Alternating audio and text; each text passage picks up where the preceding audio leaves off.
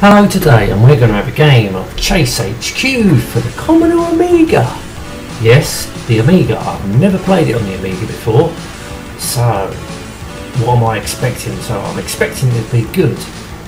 And so we're going to have a game of it on the Amiga for the very first time in my life. So I'm looking forward to this.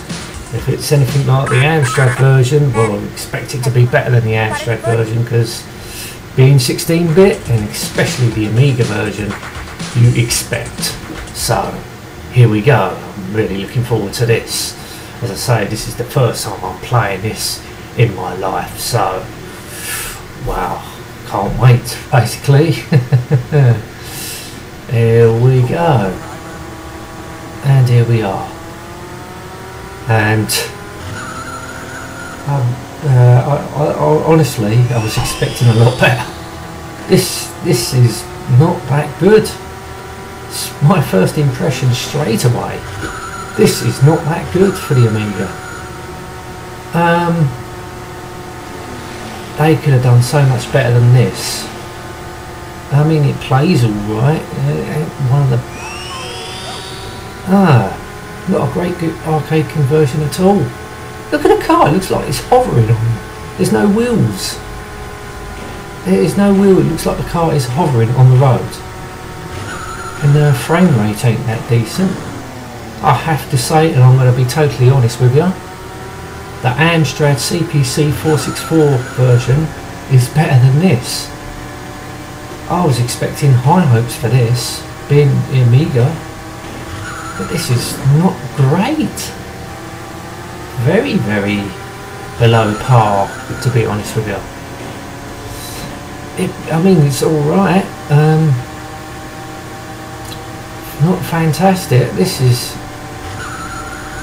oh dear. Oh, for fuck's sake, we're doing really bad. As I say, this is the first time I'm playing it. But I was expecting a lot better than this. This is absolutely ridiculous. For the Amiga. The Amiga's a brilliant computer. Come on. We all know that. This game could have been a lot better on the Amiga. I mean, this looks like more of an 8-bit game than 16-bit, to be honest with you. Anyway, let's crash the car. Fucking hell. Not good at all. Sorry. Not good. Come on, let's smash him up. So we know what the game is all about. Basically, you've got to catch criminals, crash their cars, and when the car's totally immobilised, then we arrest them.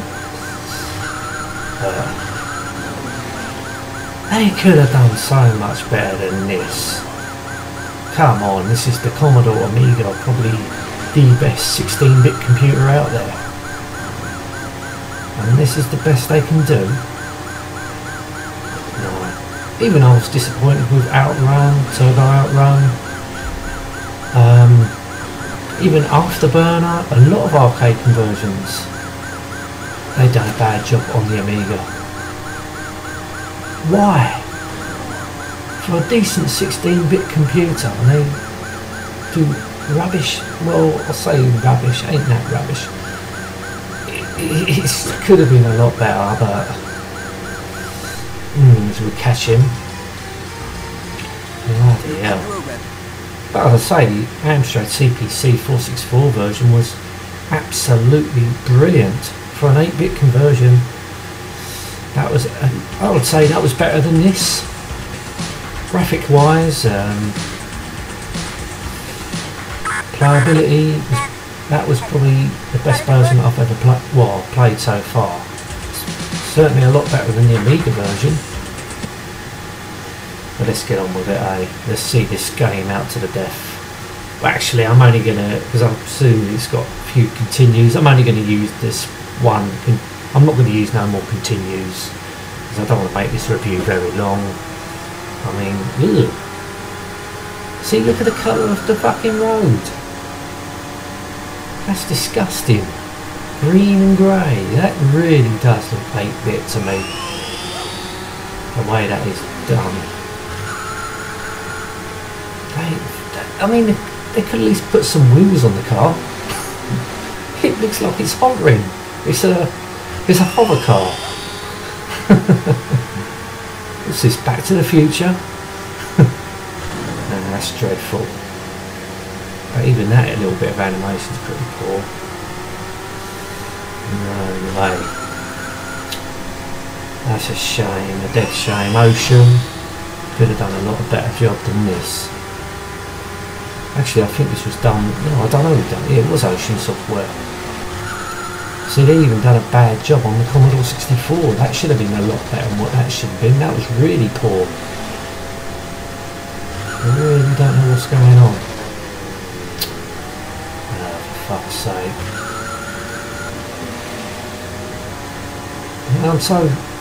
I'm really disappointed. Very disappointed in this version. It doesn't look like it's going that fast. Even when you put the turbo on, it fucking seems like it's just near enough to stationary. No, not really, but you know, it could have been a lot smoother. It's not smooth at all.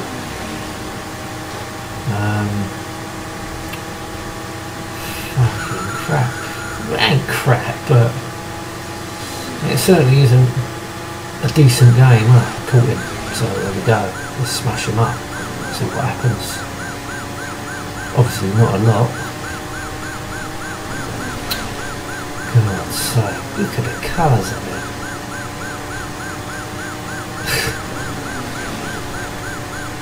They made like, if you can come up with a game like Formula 1 Grand Prix, which was probably one of the best racing games on the 16-bit Amiga, and you know how good that was. That was probably one of my favourite games of all times on the Amiga. And they produce something like this, which is not even that great.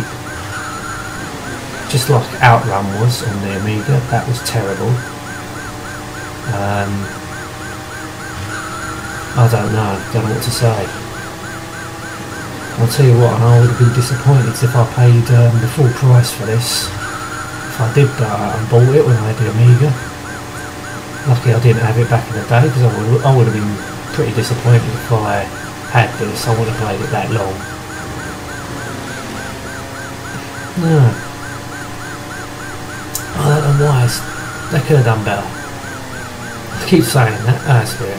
We ain't going to continue because I think this review's gone on long enough, so not really. I mean, the game is okay, it's playable, but once again, they could have done a lot better than that. So they're into our initials, so obviously we're going to use the joystick. There's just one of these arcade fucking style things where we enter the name. Can't use the keyboard. Yeah. There we go. I'm going to end the review here. It's a shame. I was looking forward to playing this on a decent game, but it ain't. Till next time, goodbye.